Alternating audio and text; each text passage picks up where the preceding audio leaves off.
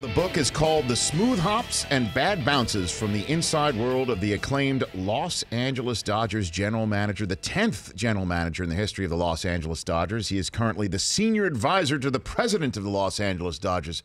What a great title for Ned Colletti, who's here on the Rich Eisen Show. Good to see you, Ned. Thank you, Rich. Good to be here. So let's get into it right here and now. You were the Dodgers manager, general manager from 2005 to 2014. So much of what we're seeing now, seeds planted during those periods of time.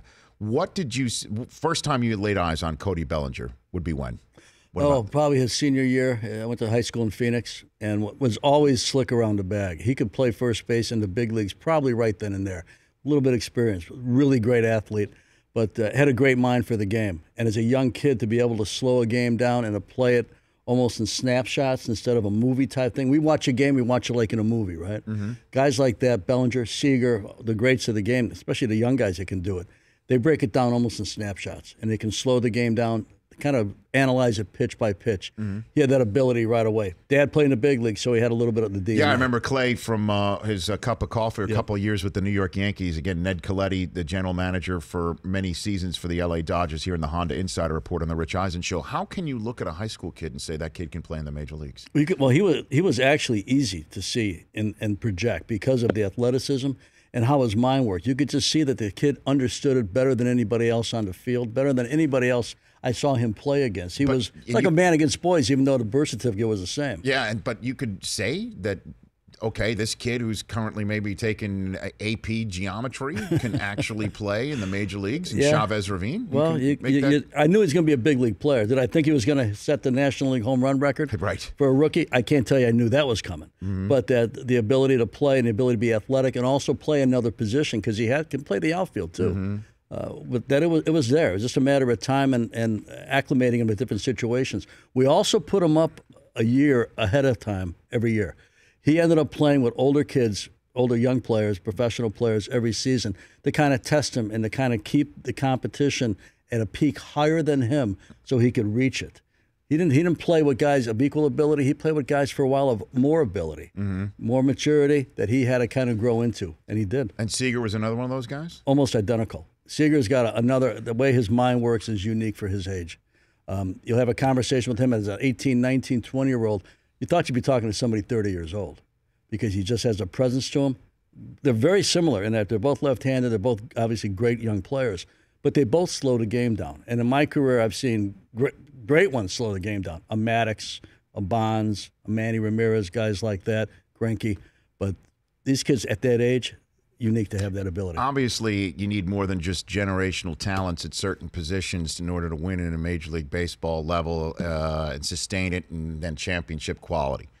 Thus, you need guys like Justin Turner. You need those guys. What did you see in him that other teams did not? We had three veteran utility guys the year before. We had Nick Punto, Jerry Hairston Jr., and Skip Schumacher. And Jerry was going to retire. Nick and Skip were looking for 2-year deals. I love these guys, but not enough to give them a 2-year deal.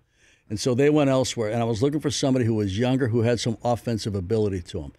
And JT always was a decent offensive player. Defensively, he was a little bit average, I would say, at that point in time.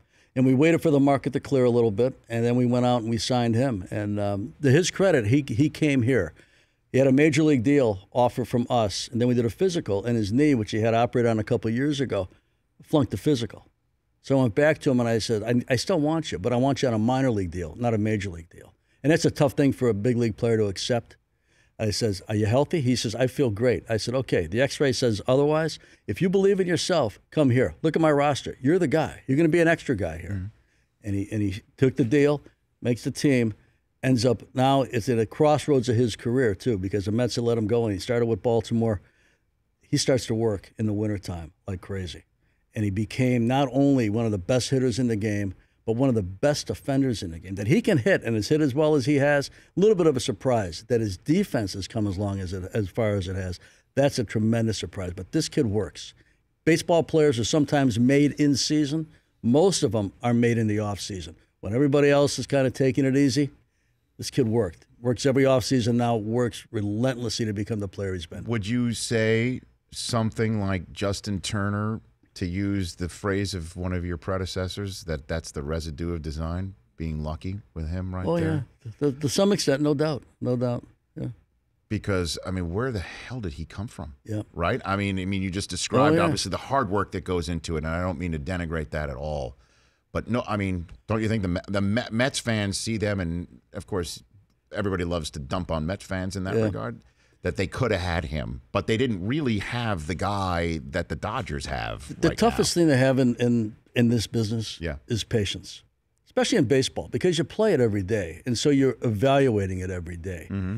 And it's tough in a major market, New York, L.A., a lot of them, to have the patience you're going to need in order to wait for somebody to mature and to wait for somebody to kind of figure it out. It took that much time for JT to figure it out.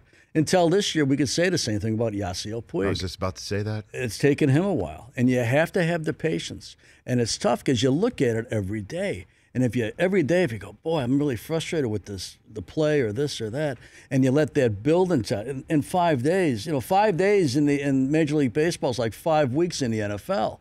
You got 5 weeks of evaluation crammed into 5 days. So you have to be patient with it. And fans don't have to be patient with anything. But if you're sitting in that chair, you better be patient with it. The Honda Insider Report with Ned Colletti, former general manager, now the senior advisor to the president of the Los Angeles Dodgers. When Puig was sent down to Oklahoma City last year, I thought that was it. Honestly, I thought that this was a designated for assignment, and then boom, over. But what was going on? Did you come close? Did the team come close to sending Puig packing last year? I don't think so. My role is not what it was, so I can't tell you exactly what that is. But I can tell you that it was time. It was time for him really to be held accountable. And I applaud Andrew Friedman for doing it and Dave Roberts for your successor and the manager. Yeah, to really hold him accountable because he needed that change. And you see what he is today, and it's a different player. Still tremendous talent, but the focus and the pressure on him is different. It's less. He was a 3, 4, 5 hitter in that lineup, and pitching would eat him up. Guys who could really spin a breaking ball ate him up. Then suddenly he goes off to the side. He goes to the minor leagues. His name is all over trade rumors. All this is going on. Now suddenly he comes into camp, and he's not the 3, 4, 5 hitter. He's got to make the team. Then he's going to play right field. Now you have a right fielder who has 25 to 30 home runs, drives in 70+, plays Gold Glove right field, and he hits 8th. You know how many teams would take that? Everybody. Everybody would take that. But that's what he's been able to do, and I give Dave Roberts a lot of credit for it, and the staff, the coaching staff, because people worked with him, and they stayed the course. But they made him accountable, too. So, Ned Colletti, again, the book is Smooth Hops and Bad Bounces from the inside world of the acclaimed Los Angeles Dodgers general manager. We had Bob Costas on in the first hour. I said, what makes the Dodgers so good? And he mentioned some of the guys that we've already spoke, but he's like, you got Kershaw at the top, you got Jansen in the back. Why did you look at Jansen and say, let's try and make him into a reliever here? How did that process go back? One simple thing. He couldn't hit. And if he's watching, he's going to be agitated with me because I actually said it publicly. He had a great arm and he had a good mind for the position because that's a manager on the field, that position. Sure. And he knew it. And that's why so many catchers have become managers. Absolutely. Right. And he, so he had a feel for it. And we were coming up to a crucial time on his clock, so to speak, in that he had to be put on the roster. And I thought if anybody else is watching this guy's arm, they may be thinking the same thing we're thinking. And I would always tell my player development people every spring, we'd have meetings, I'd say, okay, remember, be on the lookout for a young player that we've got here that's kind of maybe hit the wall and isn't going any further in that position. But he may have a carrying tool or two that can really be a big league thing.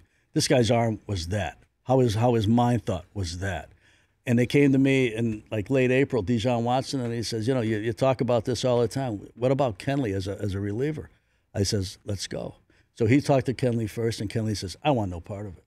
And I went to Kenley, and Kenley says, I'm a catcher. I'm going to catch in the big leagues. I says, I don't see it.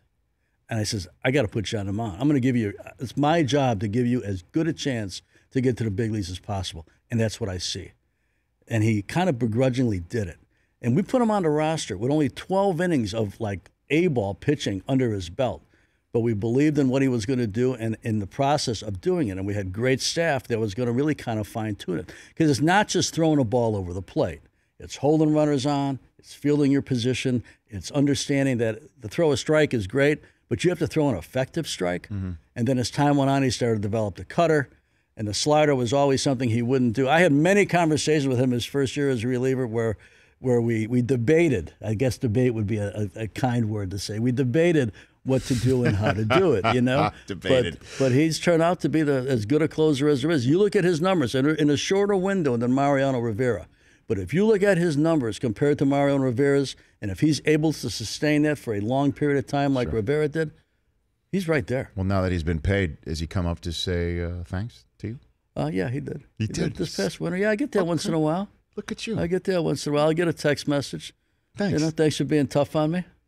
That's great. Yeah. Ned Colletti here in the Honda Insider Report. Again, it's brought to you by the Honda Odyssey, the available Magic Slide seats, and the Honda Vac. It's never been easier to help keep the peace or clean up when your kids get a little bit too out of hand. So be sure to visit your local Honda dealer today. When we come back in 60 seconds, I want to ask you, heart of hearts, who the Dodgers are rooting for today in Washington, D.C. The first time you laid on Clayton Kershaw, and what the hell the spin rate can tell me as a fan here, okay? I want more of that. Ned Colletti, right here on The Rich Eisen Show, back in 60 seconds.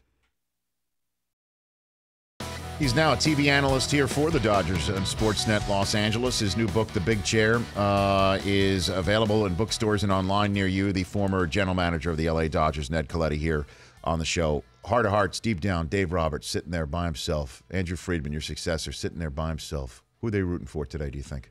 They're rooting for weather. They're rooting for a long game. Mm-hmm.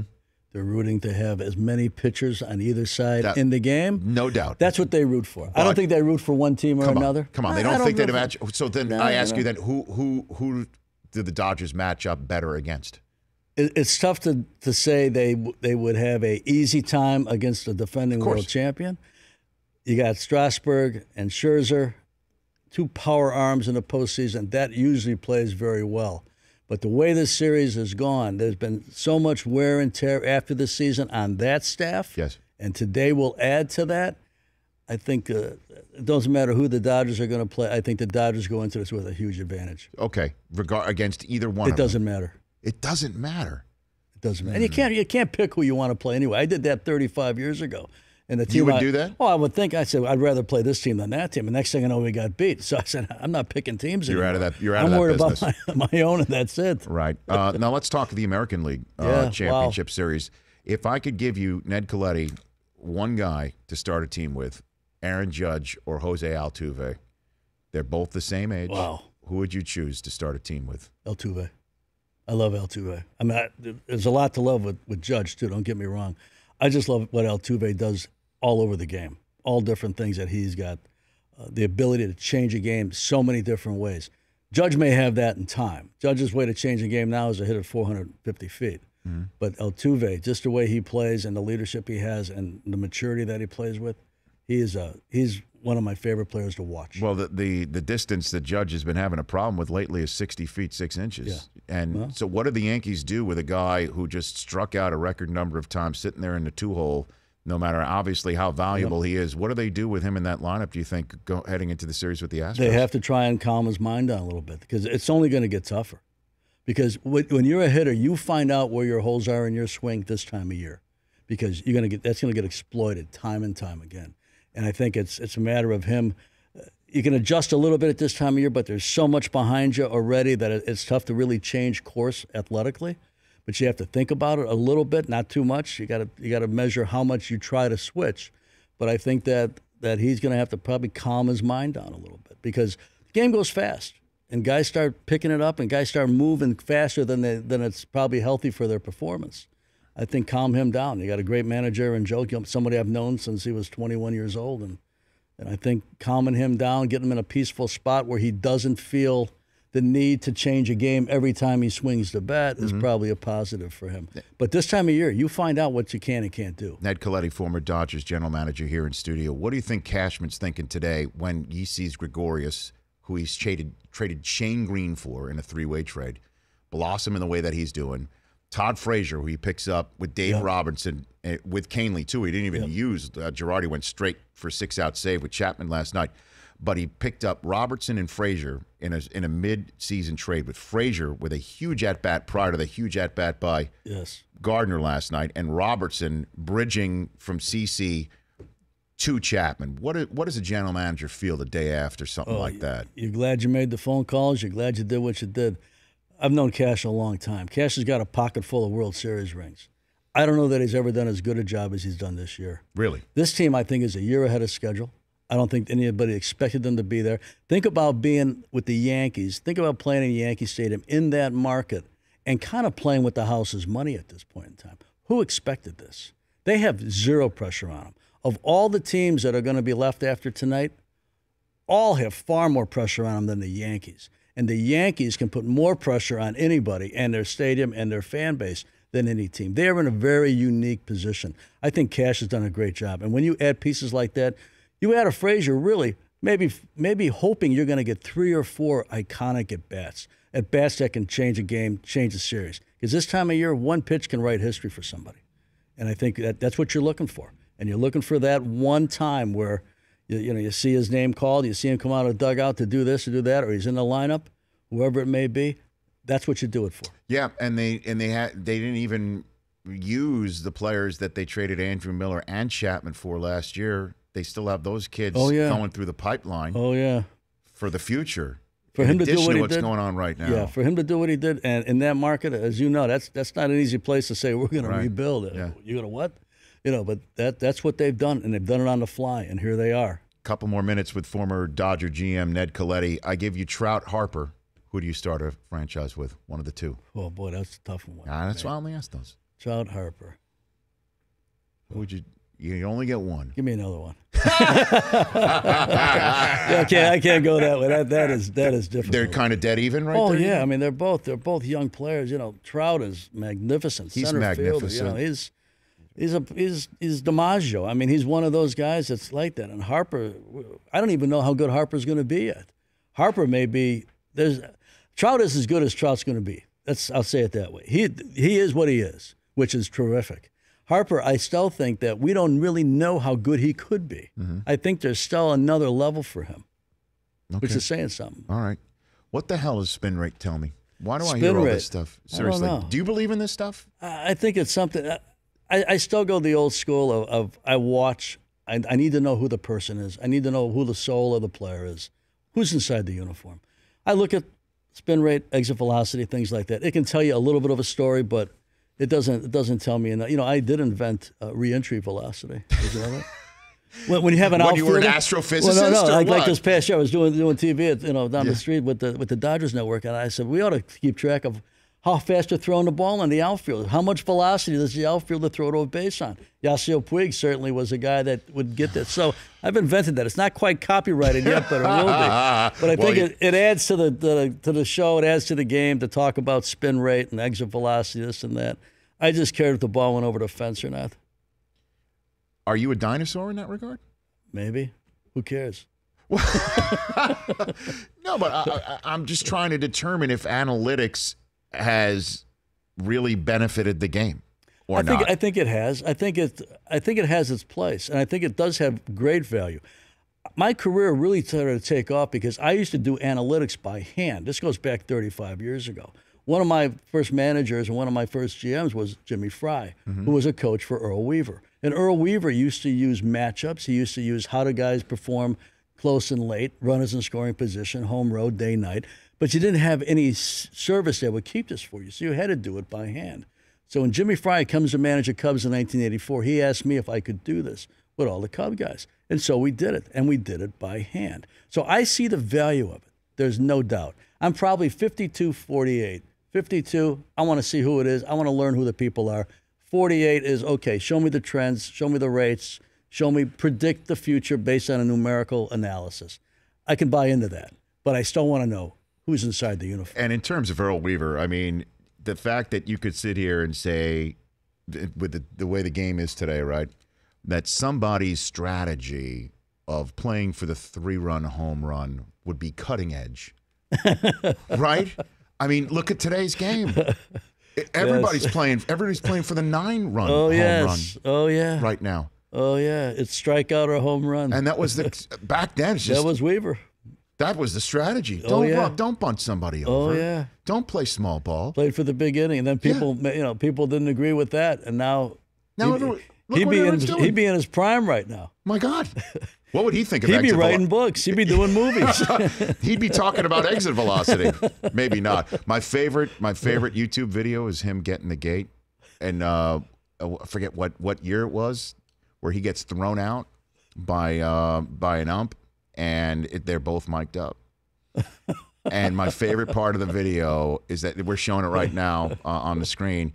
You could see in the old Memorial Stadium scoreboard, it's the top of the first. It's the top of the first, and it's basically 9 minutes into the game after the first pitch. And then he says he's going to go to the Hall of Fame one day, and the ump says back to him, "What are you going to the Hall of Fame for? Effing up World Series? Is that what you're going to the Hall of Fame, Earl?" I miss guys like that. You know, are there any guys like that anymore? No, not anymore. I don't think so. Maybe one here or there, but the game used to be loaded with them. You know, some of the guys I had a chance to learn from, like Dallas Green, was 6'6" and tough as nails, beautiful heart. Don Zimmer, I was with Zim for many, many years. Oh, Zim. What a beauty. Well, you too, man, Ned. This is the first time you've been here. I hope it's the first time of many. I really enjoyed this chat. Oh, stop. You too. Right back here at you. Go check out The Big Chair. Get it. Read it. Great read. The smooth hops and bad bounces from the inside world of the acclaimed Los Angeles Dodgers general manager, Ned Colletti. The Rich Eisen Show.